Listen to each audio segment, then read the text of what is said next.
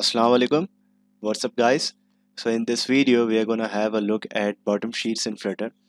So there are two types of sheets, a persistent bottom sheet and model bottom sheet. A persistent bottom sheet remains visible even when the user is interacting with the other contents of the application, for example switching between the tabs or using the text form field. Well, a model bottom sheet is the alternative way. Well, so as you can see, I have made two cards which are non-clickable, but I made it clickable via gesture detector widget, and we're gonna access the two.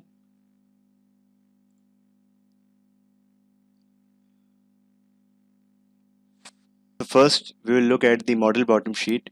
For that I am creating a function of type widget.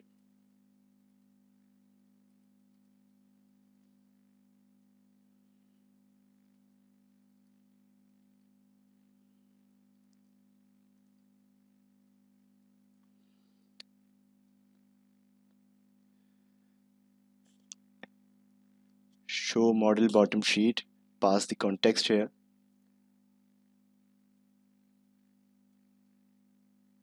and as for the builder, pass the context here also, and then return what you need to return.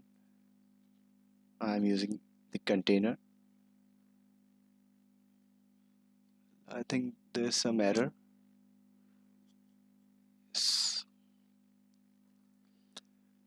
I am giving a height of 200 and color of colors dot red. Pass this function to the model bottom sheet.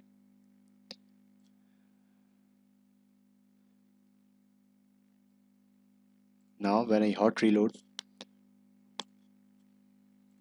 as you can see, the model bottom sheet is up, and I cannot access the other contents.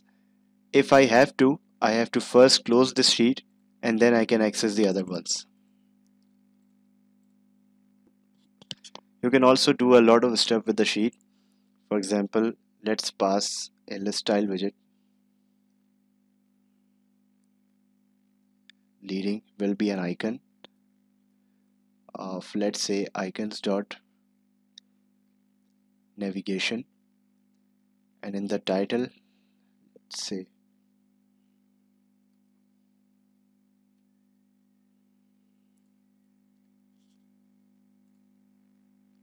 so. As you can see, a list style has been implemented. So let's get to the persistent bottom sheet example. For that, I will create another function. Before creating a function, we need to understand what is a global key. Well, a global key is used to access the state of a stateful widget from anywhere in the widget tree. So what's the syntax to write? Let's declare a final variable, pass on the scaffold key,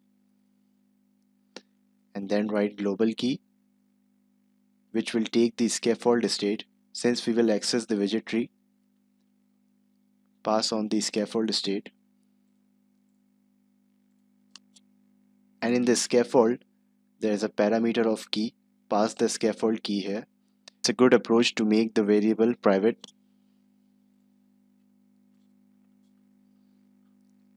Now let's use the other function, widget persistent sheet.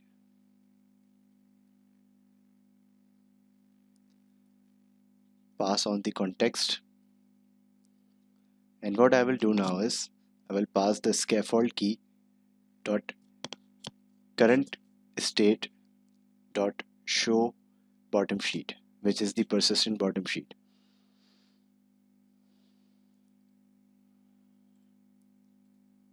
And I will return the same thing.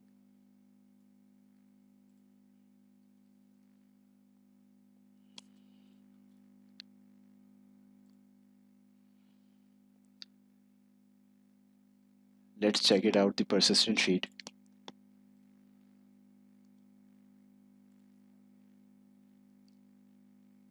So when I click, the bottom sheet is up, but I can access the other functions. For example, if I have the text form field here, I can access it. Okay, let me tell you. Okay, let's implement that as well.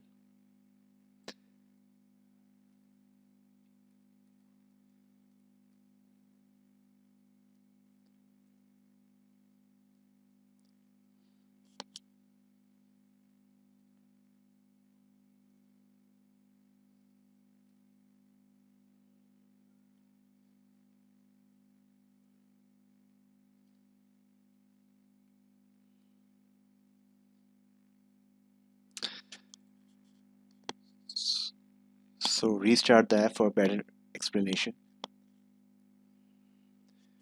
Okay, so by clicking the persistent bottom sheet, if I want to access the text form field, I can access it quite easily, and there would be no difference. But if I am using the model bottom sheet, I cannot access the text field. I have to first close the sheet and then I can access.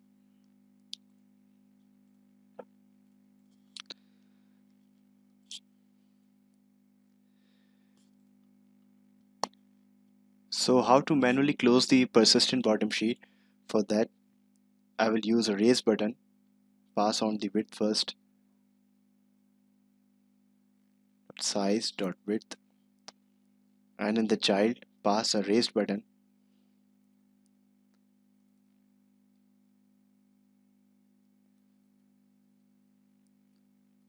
close, and in the on press method,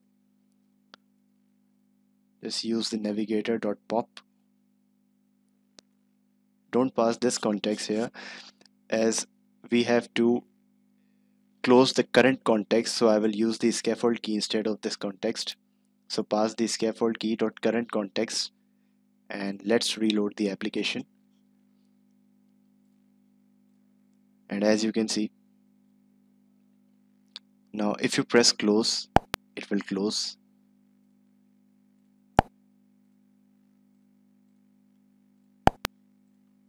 Okay guys, so that's all from this video. I hope you like it. Please like, share and subscribe to this channel, and for more amazing content, stay tuned and hit that bell icon.